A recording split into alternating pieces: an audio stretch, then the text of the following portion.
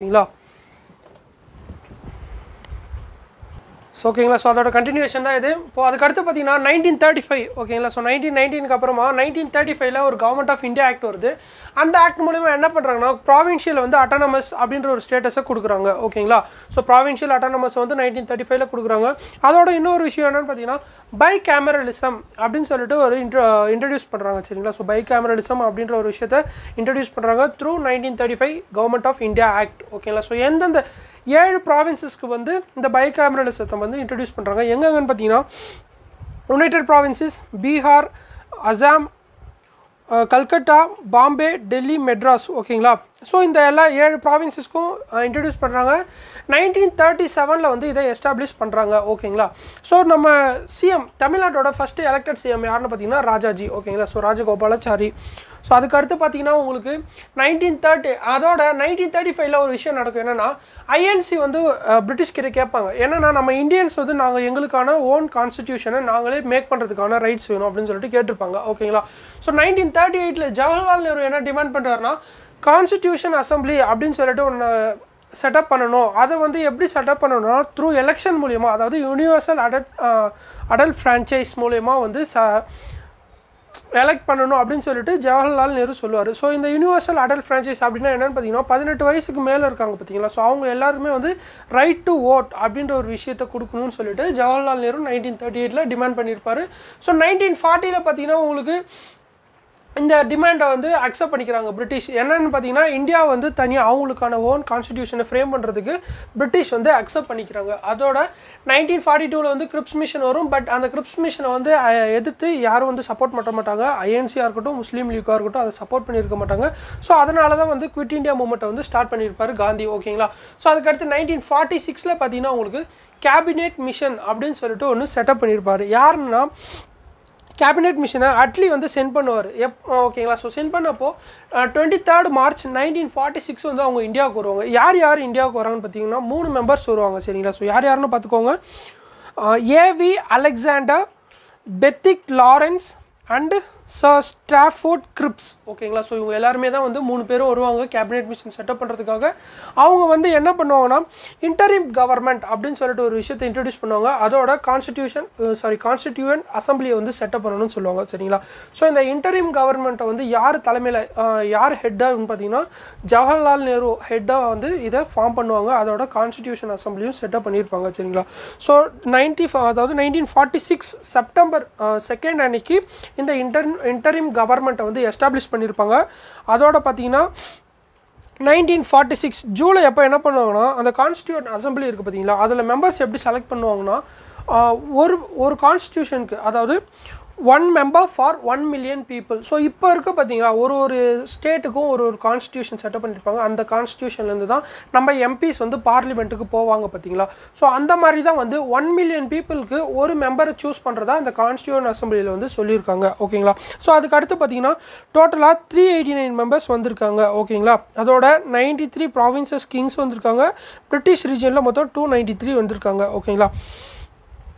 So Pakistan constituent assembly எப்போ setup பண்ணுறாங்கன்னா 27 ஜூலை 1947 அப்போ செட்டப் பண்ணியிருக்காங்க. அதனால் இந்த 389லேருந்து 299 வந்துடுறாங்க. ஓகேங்களா. ஸோ அந்த 299ல் பார்த்தீங்கன்னா 70 வந்து ப்ராவின்ஷியல் கிங்கும் 229 பிரிட்டிஷ் ரீஜன்ஸ் வந்துடுறாங்க. ரிமைனிங் மெம்பர்ஸ் வந்து பாகிஸ்தானுக்கு போயிடுறாங்க. ஓகேங்களா. ஸோ அதோட டிராஃப்டிங் கமிட்டியை வந்து செட்டப் பண்ணுறாங்க. டிராஃப்டிங் கமிட்டி செட்டப் பண்ணிவிட்டு மொத்தம் 11 செஷன் நடக்குது. ஓகேங்களா. ஸோ 11 செஷன்ஸு மொத்தமாக 11 செஷன்ஸ் 2 years 11 month 18 days. ஓகேங்களா. ஸோ 11 செஷன்ஸ் நடக்குது. இந்த 11 செஷன்ஸில் இந்த கான்ஸ்டியூண்ட் அசம்பிளி செட்டப் பண்ணுறது எல்லாத்த பற்றி டிஸ்கஸ் பண்ணுறாங்க. டோட்டலாக கான்ஸ்டியூண்ட் செட்டப் பண்ணுறதுக்கு டிராஃப்ட் பண்ணுறதுக்கு 2 years 11 months 18 days ஆச்சுங்க. ஓகேங்களா. ஸோ இந்த 2 years 11 months 18 days இந்த கான்ஸ்டியூஷனை ஃப்ரேம் பண்ணியிருக்காங்க. ஓகேங்களா. ஸோ நெக்ஸ்ட்டு பார்த்தீங்கன்னா இந்த டிசம்பர் 9 ஃபஸ்ட்டு அசம்பிளி நடக்குது. ஓகேங்களா. அந்த கான்ஸ்டியூண்ட் அசம்பிளியோட ஃபஸ்ட்டு அசம்பிளி நடக்குது. அதில் வந்து டெம்பரரி பிரசிடென்ட் யாரை அப்பாயின்ட் பண்ணுறாங்கன்னா சச்சிதானந்த சின்ஹாவை வந்து டெம்பரரி பிரசிடெண்ட்டாக அப்பாயின்ட் பண்ணுறாங்க. ஸோ அதுக்கு அடுத்து பார்த்தீங்கன்னா டிசம்பர் 11 இந்த டிசம்பர் 11 அன்னைக்கு பர்மனன்ட் பிரசிடென்ட், அதாவது கான்ஸ்டியூண்ட் அசம்பிளியில் சாரி அந்த மெம்பர்ஸ்குள்ளே எலெக்ஷன் வச்சு பெர்மனன்ட் பிரசிடென்ட் வந்து செலக்ட் பண்ணுறாங்க. அப்படி வந்த ஃபர்ஸ்ட் பிரசிடென்ட் யாருன்னு பார்த்தீங்கன்னா டாக்டர் ராஜேந்திர பிரசாத். ஓகேங்களா. ஸோ அதுக்கு அடுத்து பார்த்தீங்கன்னா அவங்களோட வைஸ் பிரசிடென்ட் வந்து ஹெச்ஜி முகர்ஜி. ஓகேங்களா. அதோட லா அட்வைசராக யார் வராங்கன்னு பார்த்தீங்கன்னா விஎன் ராவோ அப்படின்றவங்கள லா அட்வைசராக வராங்க. ஸோ அதுக்கு அடுத்து பார்த்தீங்கன்னா டிசம்பர் 13 வந்து அப்ஜெக்டிவ் ரெசல்யூஷனை வந்து கான்ஸ்டியூட் அசம்பிளியில் ஜவஹர்லால் நேரு வந்து பாஸ் பண்ணுவார். இதை வந்து ஜனவரி 22 1947 அப்போது வந்து இதை அக்செப்ட் பண்ணிக்குவாங்க கான்ஸ்டியூண்ட் அசம்பிளி. ஸோ அதுக்கு அடுத்து பார்த்தீங்கன்னா 1949 நவம்பர் 26 கான்ஸ்டியூஷனை வந்து அடாப்ட் பண்ணிடுறாங்க. கான்ஸ்டியூண்ட் அசம்பிளி வந்து அடாப்ட் பண்ணிக்கிறாங்க. அதோட 1950 ஜான் 26 அன்னைக்கு கான்ஸ்டியூண்ட் வந்து கேம் இன் டு ஃபோர்ஸ். ஓகேங்களா. ஸோ அதனால தான் வந்து ஜனவரியை வந்து ரிப்பப்ளிக் டே அப்படின்னு சொல்லிட்டு செலிப்ரேட் பண்ணுறோம். அது மட்டும் கிடையாதுங்க. இந்த கான்ஸ்டியூண்ட் வந்து கமென்ஸ்மெண்ட் பண்ணதுனால மட்டும் கிடையாது. நம்ம 1929 ஓகேங்களா. ஸோ 1929 அப்போது என்ன சொல்லியிருப்பாங்கன்னா பூர்ண ஸ்வராஜ் அப்படின்ற ஒரு விஷயத்தை வந்து நம்ம ஜவஹர்லால் நேரு இன்ட்ரடியூஸ் பண்ணியிருப்பாருங்க. ஃபஸ்ட்டு பூர்ண ஸ்வராஜ் அப்படின்ற ஒரு டேர்ம் வந்து இன்ட்ரடியூஸ் பண்ணியிருப்பார். அதோட 1930 ஜனவரி 26 அப்போ என்ன சொல்லுவார்னா அதை வந்து இண்டிபெண்டன்ஸ் டே அப்படின்னு சொல்லிட்டு செலிப்ரேட் பண்ணணும்னு சொல்லியிருப்பார். ஓகேங்களா. ஸோ வருஷம் ஜனவரி 26 1930 இண்டிபெண்டன்ஸ் டேவாக செலிப்ரேட் பண்ணணும்னு ஜவஹர்லால் நேரு சொல்லியிருப்பார். அதனால தான் வந்து இதை வந்து நம்ம ரிப்பப்ளிக் டேவாக கொண்டாடுறோம். ஓகேங்களா. So 2 reasons. ஸோ அந்த நம்ம கான்ஸ்டியூஷன் வந்தப்போ எத்தனை ஆர்டிகல்ஸ் இருந்துச்சுன்னு பார்த்தீங்கன்னா 395 ஆர்டிகல்ஸ் இருந்துச்சு, 22 பார்ட்ஸ் அண்ட் 8 ஷெடியூல்ஸ் இருக்குது. ஸோ இப்போ கரண்ட்டில் எவ்வளோ இருக்குன்னு பார்த்தீங்கன்னா 12 schedules, 25 parts and 465 articles. So இது எப்போன்னு பார்த்தீங்கன்னா 2016 படி. ஓகேங்களா. ஸோ இந்த கான்ஸ்டியூஷன் வந்து எடுக்கிறதுக்கு மொத்தம் 60 கண்ட்ரிலேருந்து இந்த எடுத்திருக்காங்க. ஓகேங்களா. ஸோ 60 கண்ட்ரிலேருந்து பாரோ பண்ணி எடுத்திருக்காங்க. அதோட மொத்தம் 114 டே இதை எழுதியிருக்காங்க. ஸோ டிராஃப்ட் பண்ணுறாங்க பார்த்தீங்களா. அந்த டிராஃப்ட் பண்ணுறதுக்கு மொத்தம் 114 டே ஆயிருக்கு. அதோட இதுக்கு செலவு பார்த்தீங்கன்னா மொத்தம் 64 lakhs வந்து செலவு பண்ணியிருக்காங்க. ஓகேங்களா. ஸோ 64 lakh வந்து செலவு பண்ணியிருக்காங்க. ஸோ நெக்ஸ்ட்டு பார்த்தீங்கன்னா சோர்சஸ் ஆஃப் கான்ஸ்டிடியூஷன். ஸோ எந்தெந்த நாட்டிலேருந்து என்னென்ன எடுத்திருக்காங்கன்னு பார்க்கலாம். 1 minute.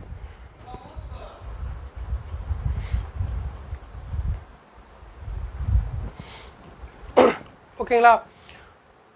ஸோ டிராஃப்ட் பண்ணுறதுக்கு மொத்தம் 114 days சொன்னோம் பார்த்தீங்களா. அதாவது கையில் வந்து எழுதுறதுக்காக ஒரிஜினல் கான்ஸ்டியூஷனை வந்து கையாலேயே தாங்க எழுதியிருக்காங்க. சரிங்களா. அந்த கையாலே எழுதினவர் யாருன்னு பார்த்தீங்கன்னா இந்த பிரேம் பிஹாரி நரைன் ராய்சாதா அப்படின்றவருங்க. ஓகேங்களா. ஸோ இது வந்து ஒரே நேம் தான், பிரேம் பிஹாரி நரைன் ராய்சாதான்றவர் தான் வந்து calligrapher of the Indian constitution. ஓகேங்களா. ஸோ ஒரிஜினல் கான்ஸ்டிடியூஷனை வந்து ஹேண்ட் ரிட்டனில் எழுதினவர் வந்து அதுவும் இட்டாலிக் ஃபார்மேட்டில் இவர் எழுதியிருப்பார். ஓகேங்களா. ஸோ நெக்ஸ்ட்டு பார்த்தீங்கன்னா சோர்சஸ் ஆஃப் கான்ஸ்டிடியூஷன். ஸோ எந்தெந்த நாட்டில் வந்து எடுத்திருப்பாங்கன்னு பார்த்தீங்கன்னா உங்களுக்கு வந்து யூகே அதாவது United kingdom, USA, Australia, south Africa, Russia, Ireland, Germany, Canada. இது மட்டும் கிடையாதுங்க. இன்னும் எங்கே வந்து எடுத்துருப்பாங்கன்னா ஃப்ரெஞ்சு, அதுக்கப்புறம் ஜாப்பனீஸ், சோவியத் கான்ஸ்டிடியூஷன்ஸ். ஸோ இந்த மாதிரி நிறையா எடுத்திருப்பாங்க. ஓகேங்களா. So Canadian. சரிங்களா. ஸோ இப்போ வந்து நான் ஒன்று ஒன்றா சொல்கிறேன்.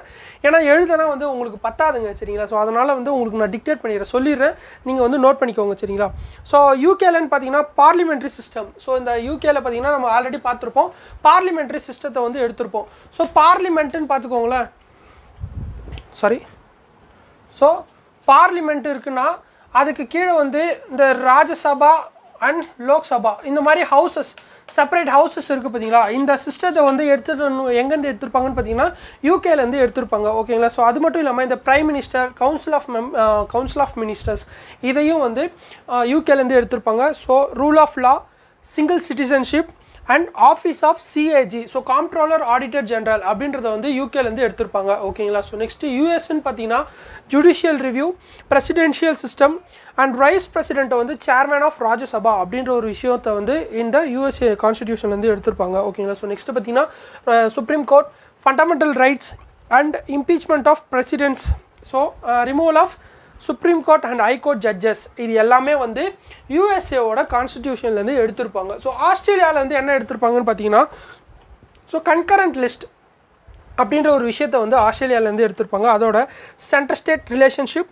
Cooperative federalism, joint sitting of 2 houses சரிங்களா. ஸோ ஜாயிண்ட் சிட்டிங் அப்படின்ற ஒரு விஷயத்தை ஆஸ்திரேலியாவிலேருந்து எடுத்திருப்பாங்க. ஸோ சவுத் ஆஃப்ரிக்காவிலேருந்து என்னென்னு பார்த்தீங்கன்னா அமெண்ட்மெண்ட் ப்ரொசீஜர் இருக்குது பார்த்தீங்களா. ஸோ கான்ஸ்டிடியூஷனை அமெண்ட்மெண்ட் பண்ணுறதுக்காக சேஞ்சஸ் பண்ணுறதுக்கான ஒரு ப்ரொசீஜர் இருக்குது. ஸோ அந்த ப்ரொசீஜரை வந்து சவுத் ஆஃப்ரிக்காவிலேருந்து எடுத்திருப்பாங்க. அது மட்டும் இல்லாமல் மெம்பர்ஸ் ஆஃப் ராஜ்யசபா வந்து எப்படி எலெக்ட் பண்ணணும் அப்படின்னு சொல்லிட்டு ஒரு விஷயத்தையும் வந்து இந்த சவுத் ஆஃப்ரிக்கன் கான்ஸ்டிடியூஷன்லேருந்து எடுத்திருப்பாங்க. நெக்ஸ்ட்டு ரஷ்யாவில்னு பார்த்தீங்கன்னா உங்களுக்கு ஃபண்டமெண்டல் டியூட்டிஸ் ஓகேங்களா. ஸோ ஃபண்டமெண்டல் டியூட்டிஸை வந்து ரஷ்யாவிலேருந்து எடுத்திருப்பாங்க. இதை இந்தியன் கான்ஸ்டிடியூஷனில் எப்போ ஆட் பண்ணுறாங்கன்னு பார்த்தீங்கன்னா 1976 42nd அமெண்ட்மெண்ட் ஆக்ட் மூலிமா இதை வந்து ஆட் பண்ணுறாங்க ஓகேங்களா. ஸோ நெக்ஸ்ட்டு அயர்லாண்ட்லேருந்து என்னென்னு பார்த்தீங்கன்னா DPSP. So directive principles of state policy and method of president elections. So president election எப்படி நடக்கணும் அப்படின்னு சொல்லிட்டோம். அதோட நாமினேட்டட் மெம்பர்ஸ் ஆஃப் ராஜ்யசபா அப்படின்ற ஒரு விஷயத்தையும் இந்த அயர்லாண்ட் கான்ஸ்டிடியூஷன்லேருந்து எடுத்திருப்பாங்க. ஸோ நெக்ஸ்ட்டு பார்த்தீங்கன்னா ஜெர்மனி. அங்கேருந்து என்ன எடுக்கிறாங்கன்னா உங்களுக்கு சஸ்பெண்டிங் த ஃபண்டமெண்டல் ரைட்ஸ் டியூரிங் எமர்ஜென்சி ஓகேங்களா. ஸோ எமர்ஜென்சி டைமில் நம்ம ஃபண்டமெண்டல் ரைட்ஸை சஸ்பெண்ட் பண்ணுவோம் பார்த்தீங்களா. ஸோ 144 போடுவோம். அந்த மாதிரியான விஷயங்களை எங்கேருந்து எடுத்துருப்போம்னு பார்த்தீங்கன்னா உங்களுக்கு ஜெர்மனிலேருந்து எடுத்துருக்கோம். ஸோ நெக்ஸ்ட்டு கனடான்னு பார்த்தீங்கன்னா இது வந்து சேம் தாங்க. இந்த residual power and federal system இந்த ஒரு விஷயத்தையும் வந்து நம்ம கனடாலேருந்து எடுத்துருப்போங்க சரிங்களா. ஸோ நெக்ஸ்ட்டு பார்த்தீங்கன்னா ஃப்ரெஞ்ச் அண்ட் ஜாப்பனீஸ்லேருந்து என்ன எடுத்துருப்போம்னா நம்ம ஃப்ரெஞ்சிலேருந்து பார்த்தீங்கன்னா இந்த ப்ரியாம்பிள்ங்க, அதாவது லிபர்ட்டி ஈக்குவாலிட்டி ஃபேட்டர்னிட்டி அப்படின்ற ஒரு விஷயத்தை வந்து நம்ம ஃப்ரெஞ்சிலேருந்து எடுத்திருப்போம் சரிங்களா. So liberty equality ஃபேட்டர்னிட்டி. So next வந்து பார்த்திங்கன்னா ஜாப்பனீஸ் அப்படின்னா ப்ரொசீஜர் எஸ்டாப்ளிஷ்டு பை லா. இதெல்லாம் வந்து சோர்சஸ் ஆஃப் கான்ஸ்டிடியூஷன் இந்த விஷயத்தை வந்து எடுத்திருப்போம். ஸோ நெக்ஸ்ட்டு பார்த்திங்கன்னா ஷெடியூலில் வந்து மொத்தம் நமக்கு 12 ஷெடியூல் இருக்குது. ஸோ இதுக்கு முன்னாடி நம்ம நீங்கள் வந்து எப்படி சொல்கிறது, நம்ம கான்ஸ்டிடியூஷன் அடாப்ட் பண்ணுறப்ப நமக்கு மொத்தம் இருந்ததே வந்து 8 ஷெடியூல் தாங்க ஓகேங்களா. ஸோ லாஸ்ட்டு பார்த்தீங்கன்னா 4 ஷெடியூல் ஒரு அமெண்ட்மெண்ட் சேஞ்ச் பண்ணுறது மூலியமாகவும் உங்களுக்கு வந்திருக்கும் சரிங்களா. ஸோ அதில் பார்த்தீங்கன்னா 9th ஷெடியூல் பார்த்தீங்கன்னா ஃபஸ்ட் அமெண்ட்மெண்ட் ஆக்டில் பண்ணியிருப்பாங்க. 10th schedule 52nd, 11th 73rd and 12th 74th ஓகேங்களா. ஸோ இந்த சேஞ்ச் மூலிமா 4 ஷெடியூலை வந்து உங்களுக்கு ஆட் பண்ணுறாங்க ஓகேங்களா. ஸோ இதில் ஃபஸ்ட்டு ஷெடியூல் என்னன்னு பார்த்தீங்கன்னா உங்களுக்கு ஸ்டேட் அண்ட் யூடிஸ், அதாவது யூனியன் டெரிட்டரிஸ், இதை பற்றின டீட்டெயில்ஸ் சொல்கிறது தான் வந்து உங்களுக்கு அந்த ஃபஸ்ட்டு ஷெடியூல் ஓகேங்களா. ஸோ செகண்ட் ஷெடியூல்னு பார்த்தீங்கன்னா உங்களுக்கு மொத்தம் 4 பார்ட் இருக்குங்க. ABCD அப்படின்னு சொல்லிட்டு உங்களுக்கு 4 பார்ட் இருக்கும் சரிங்களா. ஸோ அதில் பார்த்தீங்கன்னா ஃபஸ்ட்டு பார்ட்டு உங்களுக்கு என்ன சொல்லுன்னு பார்த்தீங்கன்னா இந்த எமல்யூமெண்ட்ஸ் ஆஃப் பிரசிடென்ட்ஸுங்க ஓகேங்களா. ஸோ பிரசிடென்ட் அண்ட் கவர்மெண்ட்டோட சம்பளம் எவ்வளவு அந்த மாதிரியான விஷயங்களை வந்து இந்த பார்ட் ஏல சொல்லியிருப்பாங்க. ஸோ பார்ட் பியை வந்து உங்களுக்கு ஒமிட் பண்ணியிருப்பாங்க சரிங்களா, ஒமிட்டட். ஸோ இந்த விஷயத்தை வந்து ஒமிட் பண்ணியிருப்பாங்க through 7th constitutional amendment act 1956 ஓகேங்களா. ஸோ நெக்ஸ்ட்டு பார்த்தீங்கன்னா பார்ட் சி. இதில் பார்த்தீங்கன்னா உங்களுக்கு இந்த provisions of speaker, deputy speaker, chairman, deputy chairman அவங்களுக்கான சம்பளங்களை பற்றி சொல்லியிருப்பாங்க. ஸோ நெக்ஸ்ட்டு பார்ட் டின்னு பார்த்தீங்கன்னா எமல்யூமெண்ட் ஆஃப், அதாவது supreme court and high court judges. Next ஈன்னு ஒன்று இருக்குது, அது பார்த்தீங்கன்னா சிஏஜி காம்ப்ட்ரோலர் ஆடிட்டர் ஜென்ரலை பற்றியான டீட்டெயில்ஸ், அவருக்கான சம்பளம், எமல்யூமெண்ட்ஸ், பவர்ஸ் எல்லாத்தையும் இது சொல்லியிருக்கும் சரிங்களா. ஸோ இது செகண்டுங்க. தேர்டு பார்த்தீங்கன்னா oath and affirmation of ministers சரிங்களா. ஸோ மினிஸ்டர்ஸோட பதவி பிரமாணங்களை பற்றி சொல்கிறது இந்த third schedule. So 4th schedule பார்த்தீங்கன்னா allocation of seeds in Rajya Sabha. 4th schedule பார்த்தீங்கன்னா allocation of seeds in Rajya Sabha. 5th schedule பார்த்தீங்கன்னா உங்களுக்கு அட்மினிஸ்ட்ரேஷன் ஆஃப் ஷெடியூல்டு ஏரியா. அது மட்டும் இல்லைங்க, ஒரு ஏரியாவை வந்து ஷெடியூல்டு ஏரியா அப்படின்னு சொல்லிட்டு மாற்றுறதுக்கான பவர் யார்கிட்ட இருக்குதுன்னு பார்த்தீங்கன்னா பிரசிடென்ட் கிட்டே இருக்குங்க சரிங்களா. ஸோ ஒரு ஏரியாவை வந்து இப்போ நார்மலாக இப்போ நாகாலாண்டு, அசாம், மிசோரம்லாம் இருக்குது பார்த்தீங்களா. ஸோ இதெல்லாம் வந்து ஷெடியூல்டு ஏரியா அப்படின்னு சொல்லிட்டு அவரோட டைரக்ட் கண்ட்ரோலில் இருக்கும் சரிங்களா. ஒன்ஸ் அது வந்து ஷெடியூல்டு ஏரியான்னு டிஸ்கிரைப் சொல்லிட்டாருன்னா அவரோட கண்ட்ரோலுக்கு அது வந்துருங்க. அது மட்டும் இல்லாமல் அவங்கள மேனேஜ் பண்ணுறதுக்குன்னு தனியாக கமிட்டி அப்பாயின்ட் பண்ணுறதுக்குமான ரைட்ஸும் வந்து பிரசிடென்ட்டுக்கு இருக்குங்க சரிங்களா. ஸோ நெக்ஸ்ட்டு பார்த்தீங்கன்னா ஷெடியூல்டு ஏரியாஸு. நெக்ஸ்ட்டு பார்த்தீங்கன்னா 6th பார்த்தீங்கன்னா ஷெடியூல்டு ட்ரைபல் ஏரியாஸ் ஓகேங்களா. ஸோ ட்ரைபல் ஏரியாஸ் சரிங்களா. ஸோ 7th பார்த்தீங்கன்னா டிஸ்ட்ரிபியூஷன் ஆஃப் பவர்ஸ். இந்த டிஸ்ட்ரிபியூஷன் ஆஃப் பவர்ஸில் தான் உங்களுக்கு வந்து என்ன இருக்குன்னு பார்த்தீங்கன்னா இந்த 7th ஷெடியூலில் பார்த்தீங்கன்னா டிஸ்ட்ரிபியூஷன் ஆஃப் பவர்ஸ் இருக்கும். இதில் ஸ்டேட் லிஸ்ட்டு,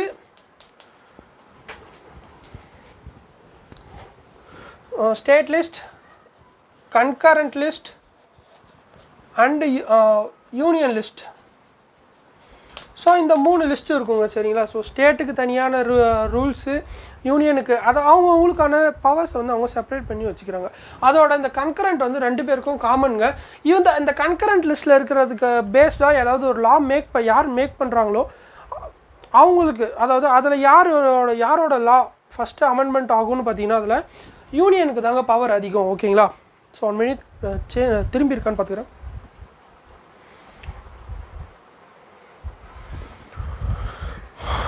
சரிங்களா. ஸோ நெக்ஸ்ட்டு பார்த்தீங்கன்னா 8th schedule official languages. So official லாங்குவேஜஸ்ன்னு பார்த்தீங்கன்னா நமக்கு மொத்தம் 22 அஃபிஷியல் லாங்குவேஜஸ் இருக்குங்க சரிங்களா. ஸோ அதில் பார்த்தீங்கன்னா நமக்கு 21st அமெண்ட்மெண்ட் ஆக்ட் 1967 ஒரே ஒரு லாங்குவேஜை ஆட் பண்ணியிருப்பாங்க. அது என்னன்னு பார்த்தீங்கன்னா வந்து சிந்தி. ஓகேங்களா. ஸோ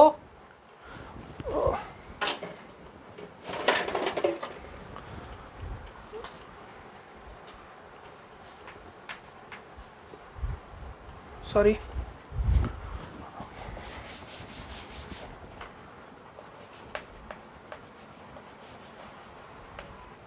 சிந்தின்ற லாங்குவேஜை உங்களுக்கு 21st அமெண்ட்மெண்ட் ஆக்ட் 1967 வந்து ஆட் பண்ணியிருப்பாங்க. ஸோ அதுக்கு அடுத்து பார்த்தீங்கன்னா 3 லாங்குவேஜஸ் ஆட் பண்ணுறாங்க. எந்த அமெண்ட்மெண்ட் மூலயமா பார்த்தீங்கன்னா 71st அமெண்ட்மெண்ட் ஆக்ட் 1992 மூலயமா இது பண்ணுறாங்க சரிங்களா. ஸோ அதில் பார்த்தீங்கன்னா கொன்கனி, மணிப்பூரி அண்ட் நேபாளி. ஓகேங்களா. ஸோ இந்த 3 லாங்குவேஜஸை வந்து ஆட் பண்ணுறாங்க. எந்த amendment act மூலியமான 71st amendment act 1992. So next பார்த்தீங்கன்னா 92nd அமெண்ட்மெண்ட் ஆக்ட் 2003 உங்களுக்கு 4 லாங்குவேஜஸ் ஆட் பண்ணுறாங்க. என்னன்னு பார்த்தீங்கன்னா போடோ, டோக்ரி, மைத்லி அண்ட் சாந்தாலி. ஓகேங்களா. ஸோ போடோ, டோக்ரி, மைத்லி, சாந்தாலி இந்த 4 லாங்குவேஜஸை வந்து 92nd அமெண்ட்மெண்ட் ஆக்ட் 1992 வந்து அதாவது கான்ஸ்டிடியூஷனில் ஆட் பண்ணுறாங்க. அதுக்கடுத்து நான் 96th அமெண்ட்மெண்ட் ஆக்ட் 2011 பார்த்தீங்கன்னா ஒரியாவை வந்து ஒடியா அப்படின்னு சொல்லிட்டு நேம் சேஞ்ச் பண்ணியிருப்பாங்க. ஓகேங்களா. ஸோ இது வந்து அஃபிஷியல் லாங்குவேஜஸ்க்கான டீட்டெயில்ஸுங்க. ஓகேங்களா. ஸோ நெக்ஸ்ட்டு பார்த்தீங்கன்னா 9th schedule. So 9th schedule என்னென்னா ஆர்டிகல் 31B இருக்குது பார்த்தீங்களா, அது கூட ஒரு சில ஆர்டிகல்ஸ் எல்லாம் வந்து இன்சர்ட் பண்ணியிருப்பாங்க அந்த ஆர்டிக்கல் கீழே. ஸோ அதை பற்றின டீட்டெயில்ஸை சொல்கிறது தான் ஆர்டிகல் 9. ஆர்டிகல் 10 பார்த்தீங்கன்னா ஆன்டி டிஃபெக்ஷன் லா. இந்த ஆர்டிகல் 10 எப்போ add பண்ணியிருப்பாங்கன்னா 52nd amendment act 1985 add பண்ணியிருப்பாங்க. 11th ஷெடியூல் பார்த்தீங்கன்னா பஞ்சாயத் ராஜ், அதை பற்றின டீட்டெயில்ஸ் எப்போ add பண்ணியிருப்பாங்கன்னா 73rd amendment act 1992. 12th schedule முனிசிபாலிட்டியை பற்றி சொல்லும் 74th அமெண்ட்மெண்ட் ஆக்ட் 1992. சரிங்களா. ஸோ 12 ஷெடியூல்ஸ் பார்த்துட்டோம். நெக்ஸ்ட்டு வந்து 25 பார்ட்ஸ் இருக்குங்க சரிங்களா. ஸோ அது வந்து தனியாக நம்ம இன்றைக்கே எல்லாம் சொல்லிட்டுனா உங்களுக்கு வந்து ரொம்ப கஷ்டமாக இருக்கும். வீடியோ வந்து ரொம்ப லென்த்தாகவும் போய்கிட்டு இருக்குது சரிங்களா. ஸோ பார்ட்ஸுக்கான தனியாக நான் வீடியோ போடுறேன். அதோட அந்த பார்ட்ஸுக்கான ஷெடியூல் அண்டு பார்ட்டுக்கான ஆர்டிகல்ஸ் அண்டு ஷெடியூலுக்கான ஆர்டிகல்ஸை பற்றி உங்களுக்கு ஒரு வீடியோவாக நான் கொடுத்துட்றேன் சரிங்களா. ஸோ அதுக்கடுத்து பார்த்தீங்கன்னா இந்த 1951-52 வந்து ஃபஸ்ட்டு ஜென்ரல் எலெக்ஷன் நடக்குதுங்க சரிங்களா. அதுக்கடுத்து பார்த்தீங்கன்னா ப்ரியாம்பிள். ஸோ ப்ரியாம்பிள்ன்ற ஒரு விஷயத்தை நம்ம எங்கேருந்து எடுத்திருப்போம்னு பார்த்தீங்கன்னா ஃப்ரெஞ்சிலேருந்து எடுத்திருப்போம் சரிங்களா. ஸோ இந்த ப்ரியாம்பிள்னு பார்த்தீங்கன்னா நமக்கு வந்து இந்த 5 விஷயம் இருக்குங்க சரிங்களா. So சாவர்ஜின், socialist, secular, democratic and republic அப்படின்னு சொல்லிட்டு இந்த 5 விஷயம் இருக்குது. இதை பற்றின ஒரு எக்ஸ்ப்ளனேஷன்ஸ் கொடுக்கறதான் வந்து ப்ரியாம்பிள் சரிங்களா. அதோட இந்த சாவர்ஜின் இருக்குது பார்த்தீங்களா. So 1 minute. ஸோ இந்த சாவர்ஜின் அப்படின்னா என்னென்னு பார்த்தீங்கன்னா neither dependence nor a dominion of any other nation. ஓகேங்களா. ஸோ பட் அதாவது நம்ம வந்து யாருக்கும் வந்து நம்ம அடிமை கிடையாதுங்க. நமக்கு நாமே வந்து எப்படி சொல்கிறது கிரேட்டுங்க. ஓகேங்களா. ஸோ கிரேட்டுன்றதோட நம்மளை யாரும் அடக்கி ஆள முடியாது அப்படின்னு சொல்லிட்டு சொல்கிறதா வந்து இந்த சாவர்ஜின். ஓகேங்களா. ஸோ நெக்ஸ்ட்டு பார்த்தீங்கன்னா அந்த சோஷியலிஸ்ட் அப்படின்னா என்னென்னு பார்த்தீங்கன்னா சோசியலிசம் அப்படின்ற ஒரு வார்த்தையை வந்து ஆவடி காங்கிரஸ் செஷன் ஓகேங்களா. ஸோ ஐஎன்சி செஷனில் ஆவடியில் நடந்த 1955 நடந்த செஷனில் சோஷியலிசம் அப்படின்னு சொல்லிட்டு ஃபஸ்ட்டு ப்ரொனவுன்ஸ் பண்ணுறாங்க ஓகேங்களா. ஸோ இந்த சோஷியலிசத்தை இந்தியன் கான்ஸ்டியூஷனில் எப்போ ஆட் பண்ணுறாங்கன்னா 42nd அமெண்ட்மெண்ட் ஆக்ட் 1976 மூலமா இந்தியன் கான்ஸ்டியூஷனில் சோஷியலிஸ்டம் அப்படின்ற ஒரு வேர்டை வந்து ஆட் பண்ணுறாங்க சரிங்களா. ஸோ இந்த சோஷியலிஸ்ட் அப்படின்னா என்ன சொல்லுதுன்னு பார்த்தீங்கன்னா, ஸோ சோஷியலிசம் வந்து 2 டைப் இருக்குங்க. அதாவது democratic socialism and communist socialism. So டெமோக்ராட்டிக்லான்னு பார்த்தீங்கன்னா உங்களுக்கு ப்ரைவேட்டும் இருப்பாங்க, பப்ளிக் இருப்பாங்க. அதாவது பப்ளிக் கவர்மெண்ட் சரிங்களா. ஸோ ப்ரைவேட் கம்பெனிஸ் இருக்கும், கவர்மெண்ட் கம்பெனிஸ் இருக்கும் சரிங்களா. இது வந்து எக்ஸாம்பிளுக்கு தாங்க ஓகேங்களா. ஸோ அப்படின்றதோட ப்ரைவேட் கம்பெனிஸ்ன்னு எடுத்துக்காதீங்க, பார்ட்டிஸ் ஓகேங்களா. ஸோ ப்ரைவேட்டும் இருப்பாங்க, பப்ளிக் கவர்மெண்ட்டும் இருக்கும் சரிங்களா. ஸோ இவங்க 2 பேரும் தான் வந்து ப்ரொடக்ஷன் அண்ட் டிஸ்ட்ரிபியூஷனை பார்த்துக்குவாங்க. ஸோ இது வந்து மிக்சடு எக்கானமி ஓகேங்களா. ஸோ மிக்சடு எக்கானமி இதுக்கான எக்ஸாம்பிள் யாருன்னு பார்த்தீங்கன்னா நம்ம தாங்க. இந்தியா வந்து ஒரு மிக்சடு எக்கானமி ஓகேங்களா. ஸோ டெமோக்ராட்டிக் சோஷியலிசம் இந்தியாவில் ஃபாலோ பண்ணுறோம். நெக்ஸ்ட்டு கம்யூனிஸ்ட் சோஷியலிசம் அப்படின்னு பார்த்தீங்கன்னா இங்கே 2 பேருமே 2 ரோல், அதாவது ப்ரொடக்ஷன் அண்ட் டிஸ்ட்ரிபியூஷனை 2மே பார்த்துக்கிறது யாருன்னு பார்த்தீங்கன்னா ஸ்டேட். அதாவது இங்கே ஸ்டேட்னா கவர்மெண்ட் ஓகேங்களா. ஸோ ரஷ்யா எக்ஸாம்பிளுக்கு பார்த்தீங்கன்னா அங்கே பார்த்தீங்கன்னா ப்ரொடக்ஷன் அண்ட் டிஸ்ட்ரிபியூஷன் எல்லாருக்குமே எல்லாமே போய் சேரணும் அப்படின்ற ஒரு விஷயத்தை வந்து ரஷ்யாவில் ஃபாலோ பண்ணுவாங்க. இதை தான் வந்து அந்த கவர்மெண்ட்டும் ஃபாலோ பண்ணுறாங்க சரிங்களா. ஸோ அங்கே வந்து கம்யூனிஸ்ட் சோஷியலிசம், இது வந்து சோஷியலிஸ்ட். இந்த விஷயத்தை வந்து பிரியாம்பிளில் சொல்லியிருப்பாங்க. நெக்ஸ்ட்டு பார்த்தீங்கன்னா செக்யூலர்.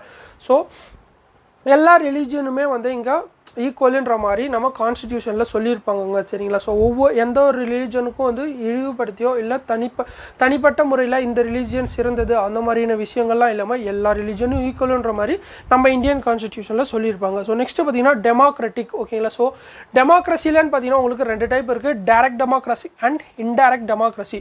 ஸோ ஃபஸ்ட்டு இன்டைரக்ட் டெமோக்ரஸின்னு பார்த்தீங்கன்னா அதில் parliamentary form of government and presidential government இருக்குங்க. ஸோ பார்லிமெண்ட்ரி ஃபார்ம் ஆஃப் கவர்மெண்ட்னு எடுத்துக்கிட்டிங்கன்னா நம்ம யூகேல இருக்கும், நம்மளும் ஃபாலோ பண்ணுறோம் சரிங்களா. ஸோ அந்த prime ministers, council of ministers இதெல்லாம் இருக்கிறது வந்து இந்த பார்லிமெண்டரி ஃபார்ம் ஆஃப் கவர்மெண்ட். இங்கே என்ன பண்ணுவாங்கன்னா நம்ம பீப்புள் இருக்காங்க பார்த்தீங்களா. ஸோ பீப்புள்லேருந்து செலக்ட் பண்ண ஒரு ரெப்ரசன்டேட்டிவ் நமக்கான டெசிஷன்ஸ் மேக் பண்ணுறது தான் வந்து இந்த இன்டைரக்ட் டெமோக்ரஸி ஓகேங்களா.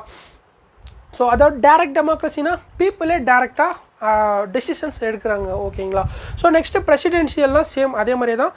இங்கே பிரசிடென்ஷியல் வந்து யூஎஸ்ஏல so பீப்புளுக்கான representative as a பிரசிடெண்ட்டாக select பண்ணுறாங்க, அவர் வந்து டெசிஷன்ஸ் மேக் பண்ணுறாரு ஓகேங்களா. ஸோ அதனால் பார்லிமெண்ட்ரி அண்ட் பிரசிடென்ஷியல் சிஸ்டம்ஸ் வந்து 2மே இன்டைரக்ட் டெமோக்ரஸி கீழே வந்துடுதுங்க சரிங்களா. ஸோ நெக்ஸ்ட்டு பார்த்தீங்கன்னா டைரக்ட் டெமோக்ரஸி. டைரக்ட் டெமோக்ரஸியில் பார்த்தீங்கன்னா உங்களுக்கு referendum, recall, initiative and பிளபிஸ்டிக். So plebiscite அப்படின்னு சொல்லிட்டு ஒரு விஷயம் இருக்குது சரிங்களா. ஸோ இதில் ஃபஸ்ட்டு இனிஷியேட்டிவ் அப்படின்னா எடுத்துக்கோங்க சரிங்களா. ஸோ இனிஷியேட்டிவ்னா ஒன்றும் இல்லைங்க, ரெஃபரண்டத்தை இனிஷியேட் பண்ணுறது தான் வந்து இந்த இனிஷியேட்டிவ். ஸோ ரெஃபரண்டம் அப்படின்னா என்னென்னு பார்த்தீங்கன்னா இப்போ கூட நம்ம வந்து நிறைய நியூஸில் பார்த்துருப்போம். என்னென்னா பிரெக்சிட் அப்படின்ற ஒரு விஷயம். என்னென்னா யூரோப்பியன் யூனியன்லேருந்து பிரிட்டிஷ் வந்து தனியாக எக்ஸிட் பண்ணுறாங்க பார்த்தீங்களா. ஸோ நாங்கள் வந்து தனியாக நாங்கள் இதுக்கு மேலே யூரோப்பியன் யூனியனில் இருக்க மாட்டோம் அப்படின்னு சொல்லி தான் இந்த பிரெக்சிட்ன்ற ஒரு விஷயம் பண்ணுறாங்க. இதை வந்து எப்படி பண்ணுறாங்கன்னா ரெஃபரண்டம் அப்படின்ற ஒரு விஷயத்து மூலயமா பண்ணுறாங்க. ரெஃபரண்டம்னா ஒன்றும் இல்லைங்க, பீப்புள் வந்து டைரெக்டாக ஒரு எலெக்ட் பண்ணுவாங்க, ஓட் பண்ணிவிட்டு அவங்க ஒரு டெசிஷனை சொல்லுவாங்க. அந்த டெசிஷனை கண்டிப்பாக வந்து கவர்மெண்ட் ஃபாலோ பண்ணியே ஆகணுங்க சரிங்களா. ஸோ அதுதான் வந்து இப்போ ரெஃபரண்டம். இது வந்து டைரக்ட் டெமோக்ரஸி. இது நம்ம எக்ஸாம்பிள் எங்கே இருக்குதுன்னு பார்த்தீங்கன்னா இப்போது நம்ம சுவிட்சர்லாண்டில் வந்து இதோ ஃபாலோ பண்ணுறாங்க ஓகேங்களா. ஸோ அதுக்கடுத்து பார்த்தீங்கன்னா ரீகால் அப்படின்னா ஒன்றும் இல்லைங்க, இப்போ இந்த இப்போ நம்ம பப்ளிக் வந்து எலெக்ட் பண்ணுறாங்க பார்த்தீங்களா, எலெக்ட் பண்ணி ஒரு கவர்மெண்ட் ஃபார்ம் பண்ணுறாங்க. அந்த எலெக்ட் பண்ண வர இவங்க இப்போ பீப்புள் வந்து அவங்களுக்கு பிடிக்கல அப்படின்னா அவங்க எந்த நேரத்தில் சொன்னாலும் அவங்க திரும்பி வந்துடணுங்க சரிங்களா. ஸோ அந்த பவர்லேருந்து திரும்பி வந்துடணும். நம்மள மாதிரி நம்ம வந்து எலெக்ட் பண்ணிட்டோன்னா கண்டிப்பாக அவங்க 5 வருஷம் ரூல் பண்ணணும்லாம் கிடையாதுங்க. மக்கள் எப்போ சொல்கிறாங்களோ அப்போது அவங்க வெளியே வந்துடணும். ஸோ அது வந்து இந்த ரீகால் அப்படின்னு சொல்லுவாங்க. ஸோ பிளபிசைட் அப்படின்னா என்னென்னு பார்த்தீங்கன்னா இதுவும் சேம் ஆஸ் ரெஃபரண்டம் தான். பட் இங்கே என்ன ஒரு விஷயம்னா இங்கே ரெஃபரண்டத்தில் பப்ளிக் எடுத்த டெசிஷனை கண்டிப்பாக கவர்மெண்ட் அக்செப்ட் பண்ணி ஆகணும். பட் இந்த பிளபிசைட்டில் வந்து கவர்மெண்ட் அக்செப்ட் பண்ணலாம், பண்ணாமலும் போகலாம் ஓகேங்களா. So next republic. ஸோ ரிப்பப்ளிக்னா இங்கே வந்து மொனார்கி, ரிப்பப்ளிக் அப்படின்னு சொல்லிட்டு 2 விஷயம் இருக்குங்க சரிங்களா. ஸோ மொனார்கி அண்ட் ரிப்பப்ளிக் அப்படின்னு சொல்லிட்டு இருக்குது. ஸோ மொனார்கினா என்னென்னு பார்த்தீங்கன்னா ஸோ கிங் ரூல் பண்ணுறாங்க பார்த்தீங்களா, அதுதான் வந்து மொனார்கி அப்படின்னு சொல்லிட்டு சொல்கிறோம். ஸோ ரிப்பப்ளிக் அப்படின்னா என்னென்னு பார்த்தீங்கன்னா ஒன்ஸ் ஹெரிடேட்டரி ரூல் யாரும் பண்ணக்கூடாது சரிங்களா. ஹெரிடேட்டரி ரூல்ஸ் இல்லாமல் மக்கள்லேருந்து அதாவது பீப்புள்லேருந்து அவங்களுக்கான ஒரு ரெப்ரசன்டேட்டிவ் அவங்க செலக்ட் பண்ணிவிட்டு இவங்களுக்கு பதிலாக டெசிஷன்ஸ் மேக் பண்ணி ரூல் பண்ணுறாங்க பார்த்தீங்களா. ஸோ அதை வந்து ரிப்பப்ளிக் அப்படின்னு சொல்லிட்டு சொல்லுவோம். ஸோ நம்ம இந்தியாவில் பார்த்திங்கன்னா அந்த ஹெரிடேட்டரி கிங் ரூலை வந்து எடுத்துகிட்டு இந்த ரிப்பப்ளிக் ஃபார்ம் ஆஃப் கவர்மெண்ட்டை வந்து நம்ம ஃபாலோ பண்ணிக்கிட்டு இருக்கோம். ஓகேங்களா. ஸோ இது வந்து பார்த்திங்கன்னா நமக்கு நம்ம இப்போது பார்த்தது என்னென்ன பார்த்துட்ருக்கோன்னா 1935 ஆக்ட் பார்த்துருக்கோம். Next sources of constitution, schedule part and preamble பார்த்துருக்கோம். ஸோ அடுத்து என்ன இருக்குன்னா நமக்கு ஃபண்டமெண்டல் ரைட்ஸ், டியூட்டிஸ் அதெல்லாம் இருக்குது. ஸோ பார்க்கலாம்.